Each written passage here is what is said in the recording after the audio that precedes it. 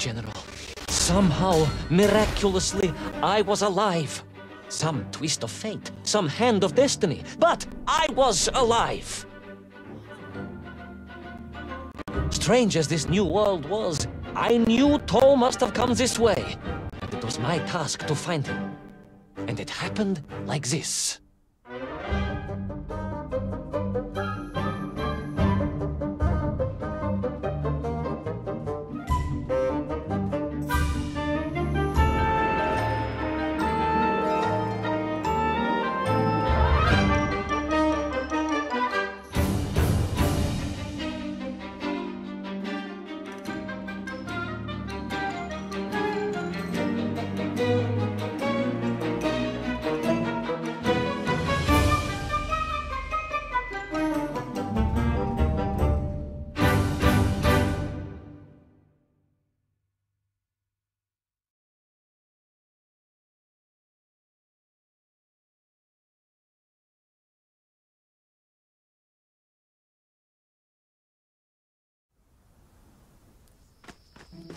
The sun beat down on me relentlessly. The heat was unbearable. I was exhausted. Yet I could not stop. I had to go on. For 7 weeks I trudged across the desert. On the second day... Please, comrade, if we may. I think we can skip the details, unless you consider them to be particularly relevant to the location of Little Orpheus. Of course, General. We will simply omit the tale of the singing chasm. The oasis of mirrors. The sightings of Toll's Mieng aloft on their pterodactyls carrying parts of my crashed rocket drill over the horizon to Lemuria. Wait! The what? Singing chasm? Not that, but the rocket drill. Oh yes, General, the rocket drill. But what did Toll want with it? And why Lemuria? Lemuria? Lemuria, General. I am not familiar with this Lemuria, comrade. Well, that is because it does not exist, General. Or at least... so I thought.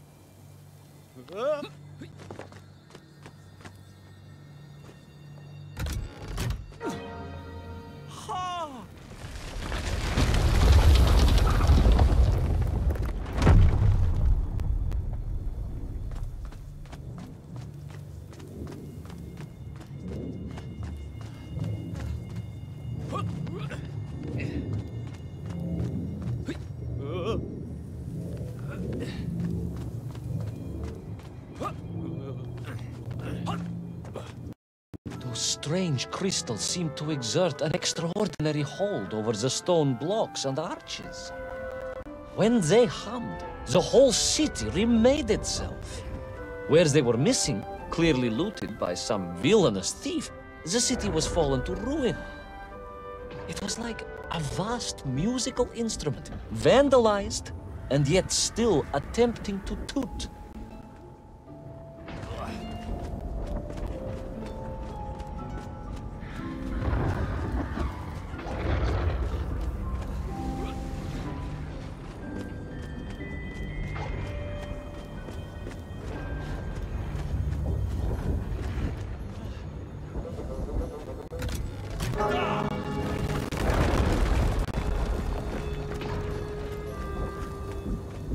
How poetic.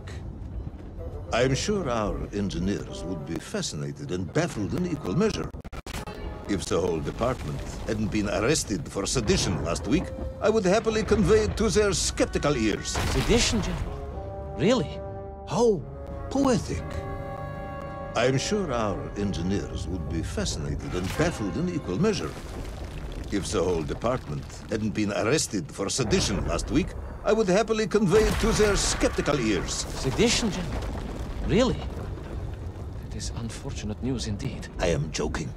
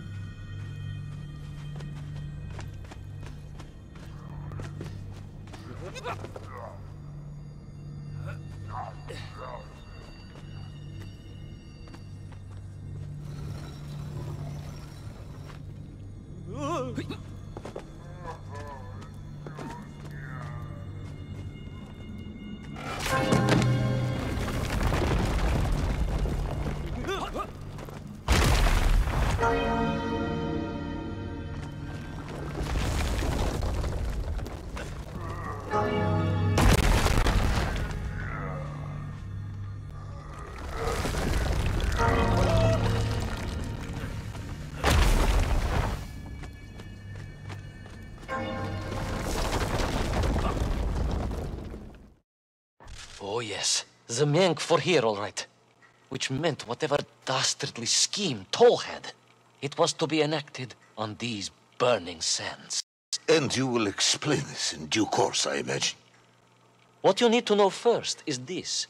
I have told you already how parts of the devices the enslaved Mienk were forced to wear came from the surface. Radio parts and so on, yes, from what you have told me. Assuming there were plenty of lost ships in the ocean as you claim, for Toll to have dredged up what he needed to assemble them. Aha, good. You are one step ahead of me, General. I said assuming. Of course, assuming.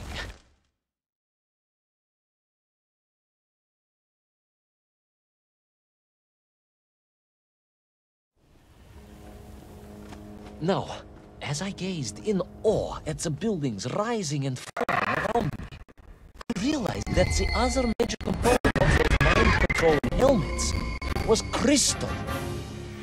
Now, as I gazed in awe at the buildings rising and falling around me, I realized that the other major component of those mind-controlling helmets was crystal.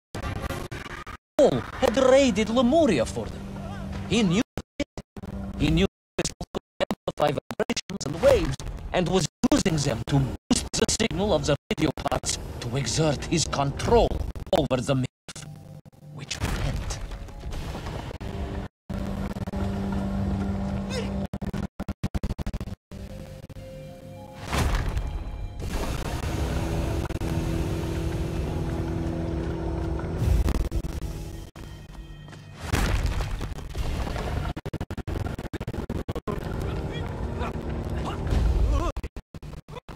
Yes, imagine, General, what such amplification could achieve when fused to the atomic science great Soviet civilization has produced.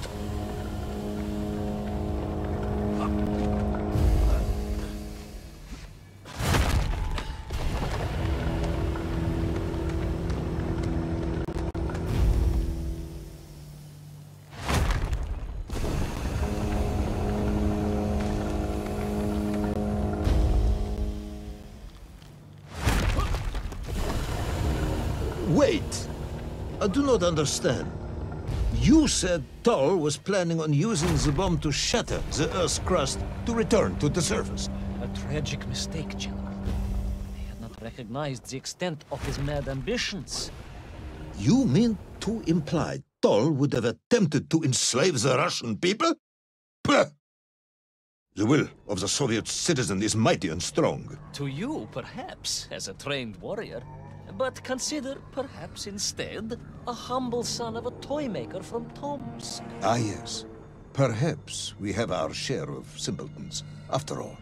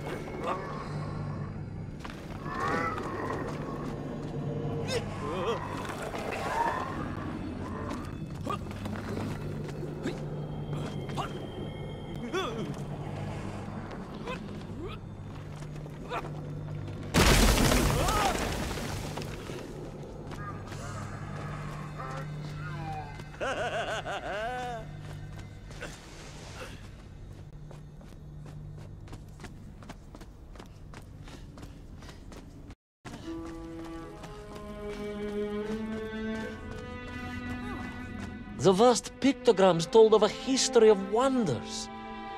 They seem to suggest the Lemurians were travelers from another world, where a mysterious clock seemed to stand. That is very mysterious.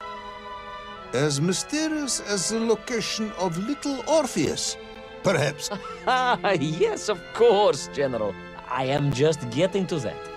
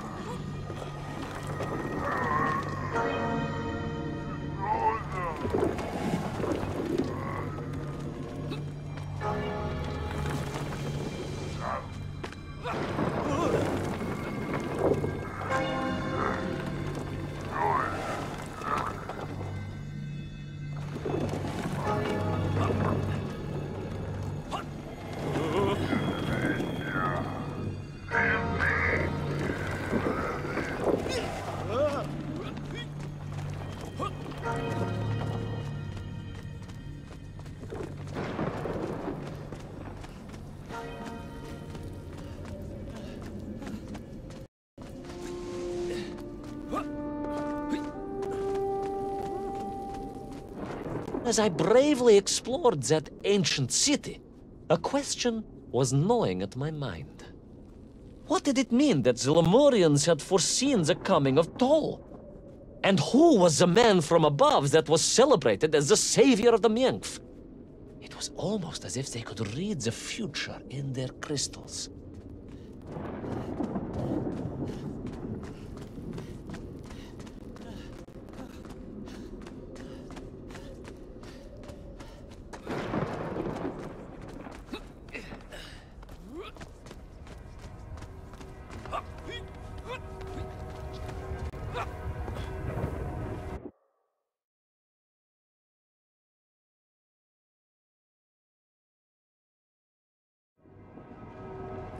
The bells of Lemuria tolled and tolled, a roaring symphony, a crescendo of peals that set the city dancing, each note causing the crystals to shimmer and cascade with light. But the sandstorm was no natural phenomenon, and the bells did not ring for celebration. Something was very wrong here. Aside from the pterodactyls and the Miengf and the dancing stones and the ancient magical prophecies and the crystals and now the giant bells, you mean? If you don't want me to continue, General, then I can easily just quietly go home. Don't think Chepucha will get you out of this one.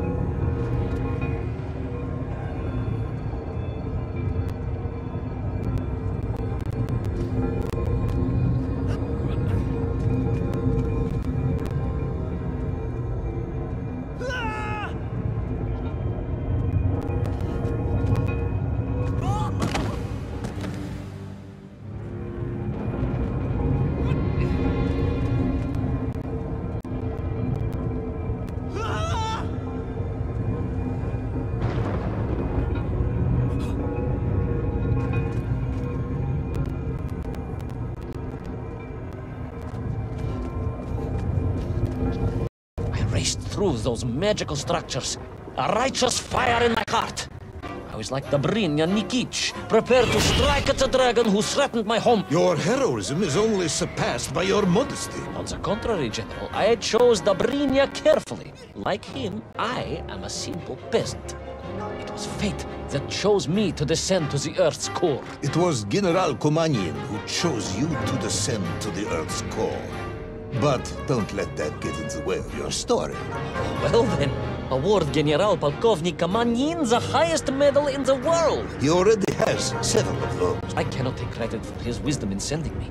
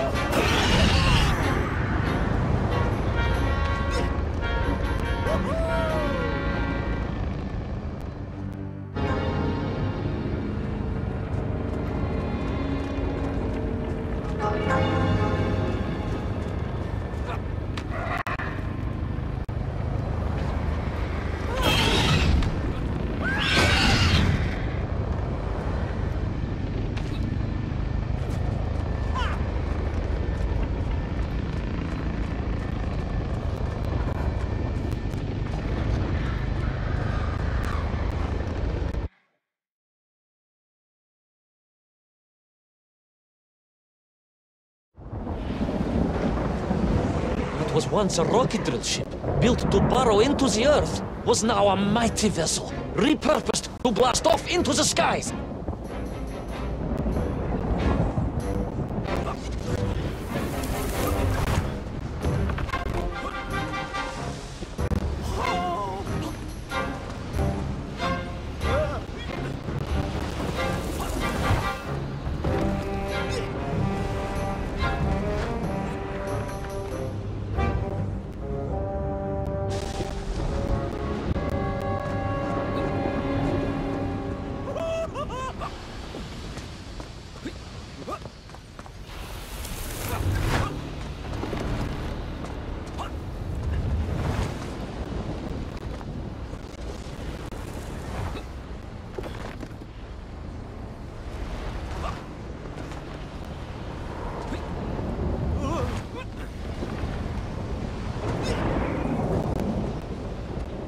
There was no doubt the toll was headed for the strange world with its clock.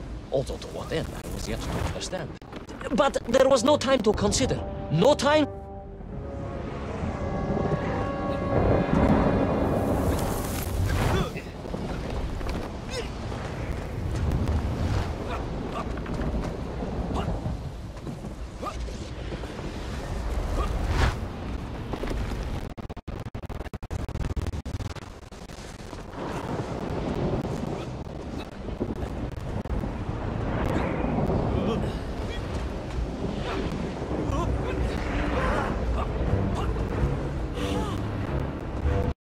Was on the rocket.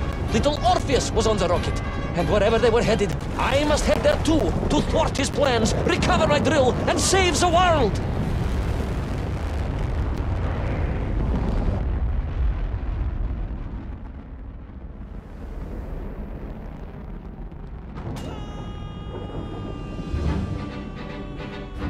Will our enthusiastic yet disorientated hero be burnt to a cinder by the rocket's engines? Will he be smashed into the rock that surely must be beyond the Lemurian skies? Does Nikolai Petrovich Komanyin really need any more medals? What was the strange clock, and what could it all mean? All of these questions, and more, will be answered, if you're extremely lucky, in the next exciting episode of Little Orpheus!